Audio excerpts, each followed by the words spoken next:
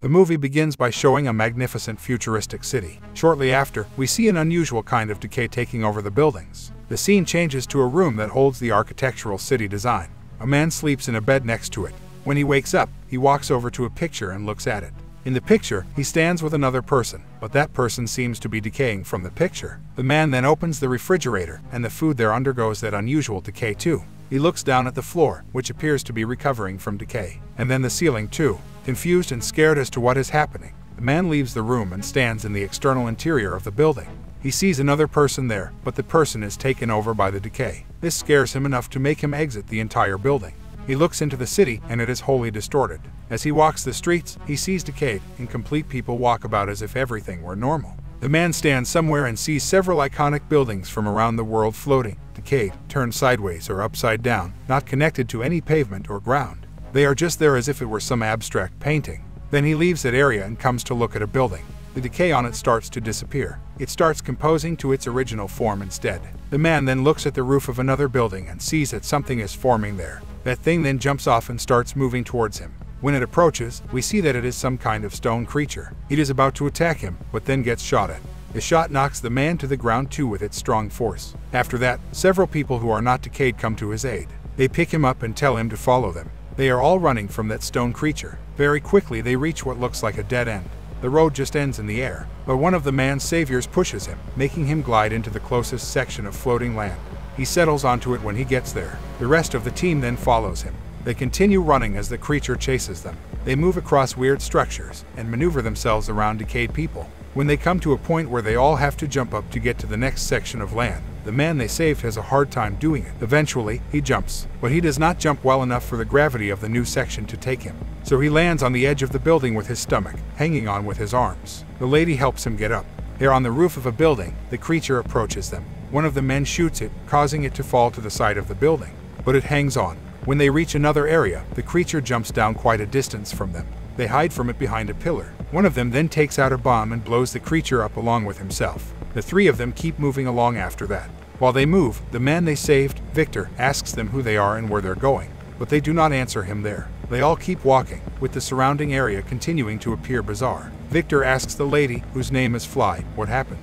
She tells him that he is in a coma. All the people who are here, who look and act like real people, are in a coma. She further tells him that all that they see here is what they collectively remember. It is like a giant warped memory. She says that the people are not real, but just memories. Victor then asks again where they are going, and Fly points to an upside-down factory floating a respectable distance away from them in the sky. The three of them then get on a bus. While they walk inside, they see a lot of people suddenly occupying the outside of it that were not there before. Fly tells Victor that it is like a wormhole. Someone remembered the bus near the factory, while someone remembered it out in a field.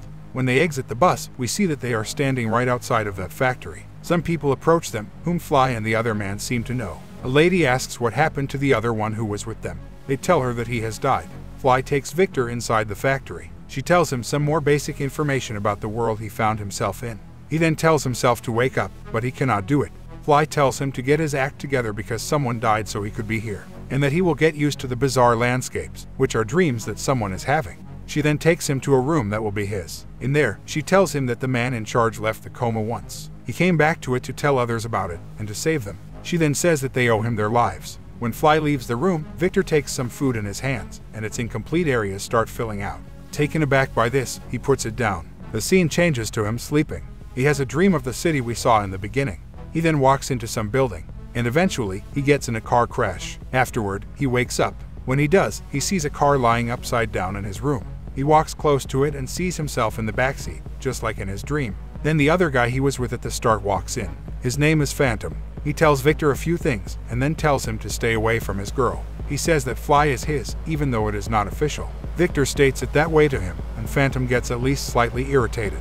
He says that Yan, the man in charge there, has made mistakes in the past, so he could be wrong about Victor. With that said, Phantom then informs him that he is in charge when they are out there in the battlefields, not Yan. So it is best that Victor listens to what he tells him. But in response to that, Victor says that Fly decides what she wants. Phantom, now even more irritated, tells him that everyone is waiting for him downstairs, and that they should go there. Once outside, Phantom starts telling him that they all have some special ability, but this ability comes out only in fearful situations. Some other personnel there then fires a non-lethal round at Phantom, and Phantom catches it to demonstrate what he means. He then fires at Victor, but he only gets hit with it. His special ability was not revealed, so he fires at him again, and it only knocks him to the ground. Phantom then says that some people's abilities come out in real combat, but he also says that they are not animals, and so they cannot throw him into a war zone unprepared like that. Phantom asks to bring out the training machine. When it comes out, we see a rather large stationary robot that could be controlled with a remote control. Phantom controls it and directs it to Victor. The machine brings down its metallic arm at Victor, who just lies there defensively and takes the hits. Phantom tells him to fight. Victor does not, and it keeps hitting him. When Phantom stops the beating, he asks Victor if he is capable of doing anything. He then asks him what his job was before this place, and Victor says he was an architect. In the next scene, Victor is asleep again. We see more images coming to him. More details are then added to the ones we saw before, but the car crash comes again. He wakes up and sees that the car is still lying there upside down. When he is outside again, Phantom and the rest of his crew walk by and are ready to venture out of their haven. Phantom slightly humiliates Victor as he tells him to stay there while putting his hand on Victor's head. A man next to him tells him that he is lucky because he does not have to risk his life fighting outside. He could stay here until he wakes from his coma and returns to his life. At that point, Yan appears from above and drops a few secrets in Victor's direction. He tells him that time flows differently here, that the time ratio for this place to the real world is about 100 to 1. He then tells him that he thinks they are all there for a reason. They might be those that did not make it in the real world. Victor tells him that he cannot remember who he is, he just has fragments of memories. Yan responds by saying that that might be better that way. After their conversation, Victor decides he wants to venture out with Phantom and his crew. He then comes to Phantom and tells him such, but Phantom responds by saying it's not for him. Yan interjects and says that he will come. Phantom slightly argues, but it is decided. In the next scene, we see them walking outside the factory. While they walk, they explain to Victor some more as to how this dream reality probably works. They then see one of those dangerous creatures from earlier. They call them Reapers, and they say that they cannot get to them because from where they see them, it is a 2-day journey to get there. Victor asks what are they, and one of them, Astronomer, tells him that they are coma patients whose brains are dead, but the life support is still on. After that, Phantom tells them what they will do, and they follow him on the mission. Once they get to a certain area, a guard sees Phantom and begins to shoot him. One of the crew members, Spirit, uses her ability to create a ghost version of him, and then the real Phantom comes from behind that guard. Once he is there, Phantom twists his neck. Later, he throws a grenade at 3 guards. That alerts the rest of them. Many of them come out and open fire. We see Phantom fight many of them and handle them with little difficulty. A vehicle is then shown driving. The member known as Tank shoots at it, which causes a few guards to come out and shoot back. After that, Phantom comes to them and kills them, and then he pushes the car off the road. Once the battle is over, Astronomer angrily approaches Phantom and tells him that due to him the Reapers might get them. Phantom gets angry and grabs him for that. He tells him that he is in charge here, and he says what they do or don't do. They continue walking, and then stumble upon a submarine. One of them says how the torpedoes there have explosives that could last them for a month. And the next scene we see how the crew is working on taking them out. While they do it, Fly comes to Phantom and says she could aid his wound. He says he does not need any help and moves her away. One of them then sees a Russian flag, but due to the coma, he can't remember what country it belongs to. In a short while, they see perhaps 3 Reapers coming their way from afar. Phantom orders that most come with him while one person holds the chain that holds the torpedo, but it soon shows to be too difficult of a task. They come back to help him, and Victor tries to concentrate so he could use his ability. Phantom orders them to return, but they do not. Under such a stressful situation, Victor is able to pull through with his ability and create some sort of ghostly support that the torpedo could safely land on and be brought to them. While that happens, Phantom shoots the chain that holds the torpedo, and unbeknownst to him, it falls on that ghostly support and slides down to them. We see Phantom being shocked by this occurrence, and then he tells them to collect it and leave. Later, the Reapers arrive at that location, but Phantom and his crew have already left. We see them at their base. They sit and celebrate, and they discover that Victor can use his ability to build walls and bridges. Yan then tells them that he promised to take them to an island, but that maybe Victor could instead build one for them. He asks him if he can, and Victor thinks it over, and eventually says that he could. After that, Yan says that Astronomer will lead the next time they go out. Phantom attracted the Reapers this time, and so Yan believes that he should sit out on the next one. With that, Phantom gets upset and leaves the celebration. The next scene has everyone sleeping, but Victor is awake. While they sleep, he tries to use his powers to create something. He tries a few times, but it does not seem to work. Fly comes out and sees him trying. She sees that it isn't working, which makes her ask him why he said he will build that island. She then tells him that back at the mission a blueprint appeared before the ramp. That is how he was able to make it. Victor then concentrates again to see the blueprint. When he does, he follows it carefully to create a small building. Fly comes to it and touches it. She then asks to see the memories in his room. He takes her there and shows her. They speak about the reality that they find themselves to be stuck in. They tell each other that here they could be with the ones they want to be with. And then they start kissing. A decent distance outside their room stands Phantom, facing the room. We know that he was eavesdropping because of his apparent irritation. While preparing to leave, Tank says that there will be no Reapers on their route. We then see Phantom approach a pouch of dynamites and sneak one of them away for himself. They then all exit the bus and walk. Fly and Victor hold hands. The scene then changes for a short while to show some Reapers and how they sense something. It is likely that they sense the crew. While we see the crew walk, Victor asks Yan what he should make on the island. Yan answers that he is the architect and therefore he should decide. Then Spirit tells them that she senses Reapers. This troubles them, so they discuss how they will handle this unfortunate situation. They come to the conclusion that they will split up.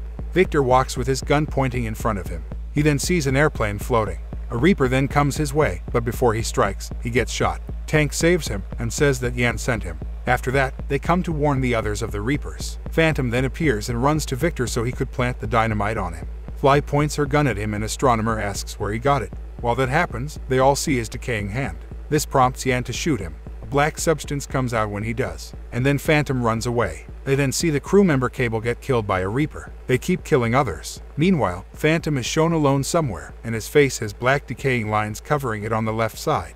He then activates his dynamite when close to a Reaper and calls it to come to him. But it does not come. Victor and several others then run from the Reapers. And then, suddenly, Victor starts feeling weird. His consciousness starts leaving the scene. It fades, and then he wakes up in a hospital bed, freed from the coma. But he does not awaken completely. In the stages leading to a fully wakened state, more events from the past come to him. He is riding in the car again, and a female is there with him. It turns out to be Fly. When they stop near some building, a man who calls himself an assistant comes to them. He tells Victor that only he is allowed to come in. Victor enters the building, which is the building we saw in his dreams. We see him speaking to the man in charge, who is then revealed to be Yan. They both walk towards a door that requires a code to get in. While doing so, Victor asks Yan what exactly they do there. And when they get in the room, Yan tells him that it is a place that taps into the coma state of an individual to create a reality better than this one. Personnel then try to take Victor by force, but he resists and offers a force of his own. He runs out of the building and Fly backs the car into the entrance, allowing Victor to get into the back seat. She argues with him while driving, which then causes her to get into an accident.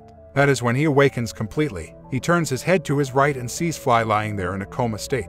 He sits to face her, and then from behind, he hears Yan say that she was brought in just a few hours before him. That months passed for her in the coma world. Victor asks who they are, and Yan says that they are scientists that want to advance the world. He further says that he chose him so he could realize his architectural vision there. Victor asks him why, and Yan answers so they could live there. They then walk to the bed where Phantom lies. Yan tells Victor that Phantom remembered who he was eventually. Then he shows him that his lower legs are missing. And after that, he says that Phantom did not want to return to the real world. Yan then adds that what he does is give people what they want.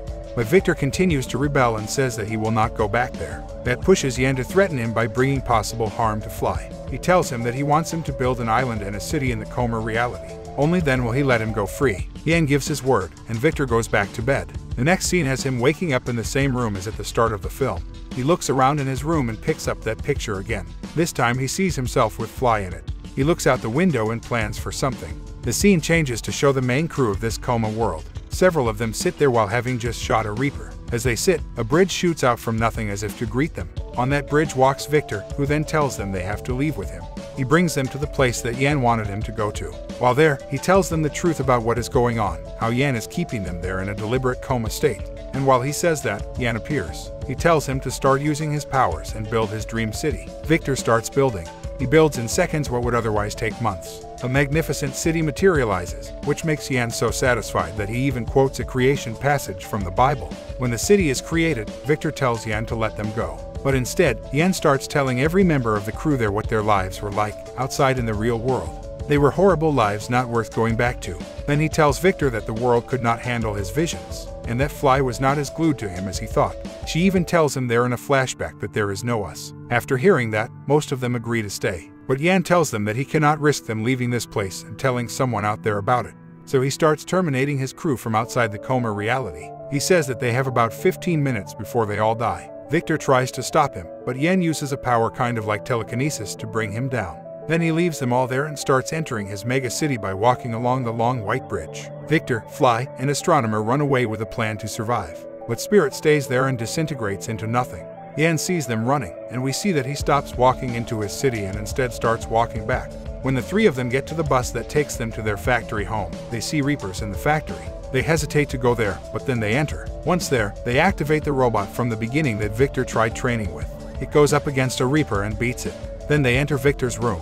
They walk into the building that his dream brought into existence, and it is the hospital that is supposed to hold them all. But when they walk inside, it is not quite the same. It is mixed with other dream images. One room reveals a train station, another reveals a room fused with a beach. Another door takes them to the outside when there should have been stairs. They feel lost, and this brings them back to the entrance. As they look for something memorable that would allow them to find the right room, Astronomer disintegrates. And to make matters worse, Yan appears. He starts speaking with them about the situation, and eventually, he grabs Victor and gets ready to kill him. While holding him, Yan says that life in a coma is as real as it gets. And then Yan gets killed from behind. We see that it is a Reaper that killed him, and that Reaper is very likely Phantom. They then walk out of that area and see that something else begins to appear in its place. It is a wall of ancient Egyptian architecture. When it materializes, Fly begins to disintegrate.